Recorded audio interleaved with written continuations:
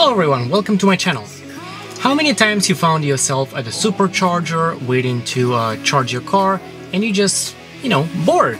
You're looking for something to do. Or, for example, you're on a long road trip and you have some passengers in your car, which is again, might be not as entertained as they possibly could be in your car because, well, they simply cannot really do anything. As you're aware, Tesla entertainment features like Netflix, YouTube, or some games, which is not really that advanced of a games, but still, as soon as you switch to drive gear or reverse, any like moving gear, it immediately disappears and you cannot use it while driving. And I understand the reason behind it. It's most importantly safety, obviously, and regulations. However, I'm myself very frequent road tripper, and as much as I'm okay with everything that's happening in my car, my wife is very bored because sometimes we're driving for a couple days and there's not much to do, only the supercharger, and as soon as we start watching some episode on Netflix, after 20-30 minutes we're good to go, and we cannot even really finish an episode, so we kind of have to stop, and it's not really a viewing experience you want. So today I found a perfect solution for all of those issues, and also for the people who trying to upgrade their MCU 1 to MCU 2 just so that they can watch Netflix, YouTube, and play a couple extra games. I have a huge news for you today. Stick around and let me show you what I got.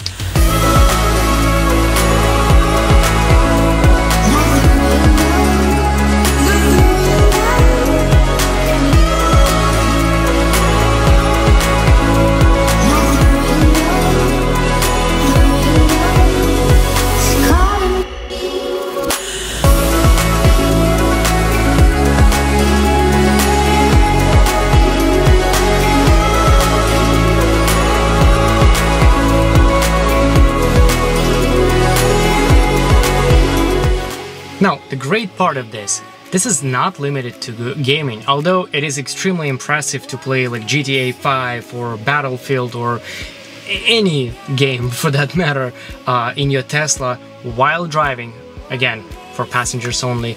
But it doesn't stop there. You can watch Netflix, you can watch Hulu, you can use third-party applications like Waze.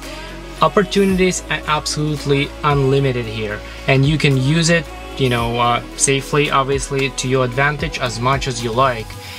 Its installation is fairly simple, and I'm gonna talk about how I made all this setup possible in a Tesla in my next video. So please make sure to subscribe and click the like button if you find this content interesting to yourself, and I'll see you in the next video where I'm gonna walk through every single detail how exactly to make this work in your Tesla. Alright, thank you very much for watching, and I will talk to you soon. Bye bye.